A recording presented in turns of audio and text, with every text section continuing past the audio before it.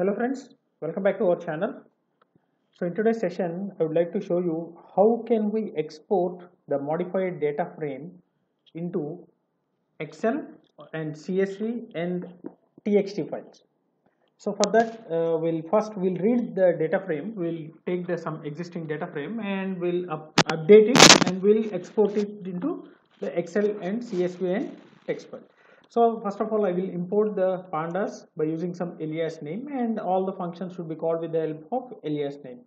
So now here there is a function we have seen. First of all, we'll create a data frame. So some d is equal to read Excel. So I am having some Excel sheet. So I will give the path of this Excel sheet and I will create the data frame. So here is my Excel sheet, right? So I will copy the path. So go to the property so that you can find the path for every file. So this is the location. So just copy this location and give the name of the Excel sheet, XLSX, right? Give the double slashes, yeah,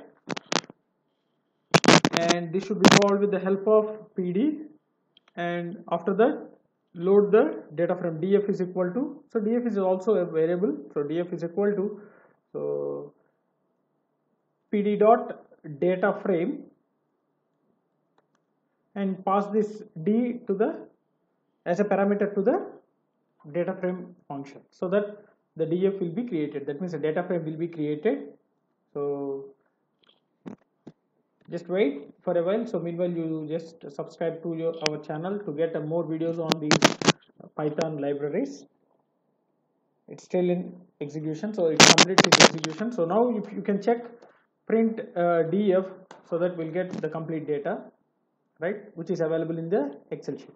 Now in the previous sessions we have seen how to add a new column here. So I will just do the updation and I will load the same to a new file. So for that I am doing the updation. So df of let us go with the total is equal to df of, so give the marks of this one.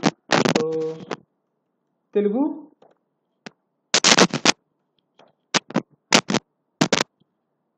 plus df of English plus df of maths plus df dot science. So this thing we have already seen in the previous session, right? So just we are adding one column, that is a total, which gives the total of all the marks. So for that we are just writing the total. Sorry, yeah.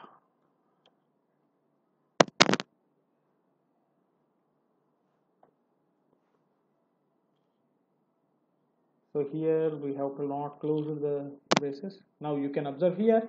So if you go with the df, you can get a new column called total. So previously that was not there. Now we had this total. So now I want to update this one. That means I want to export this particular data frame to the Excel sheet.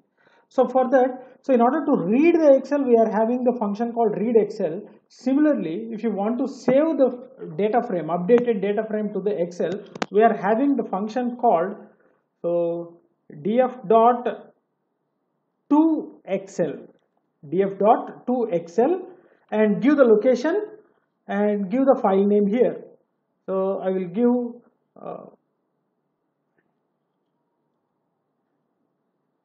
new marks dot xlsx. So see, I will show you. So give the double quotations, so that the updated data frame will be stored into this one. So if you execute this one, we can observe it was executed, so that, so here you can observe. So on the desktop you got this one, new marks, you open this one, so we'll get the total. Okay, the total was added, so you can observe here the total was added. So we got this total in the updated data frame. So here one thing you can observe, I will show you the actual data, that means marks.excel. So this is the original thing, that's a marks.excel. So here you can observe all the contents. So roll number, name of the student, Telugu, English, so max some subject marks. But here we got the one other column, that is the index. So if here you have modified, that means we have added the total of all the marks and we have added to the data frame, and that modified data frame we are saving into new marks.xl. So we got this total marks, and apart from this column we are having a one more column called indexes.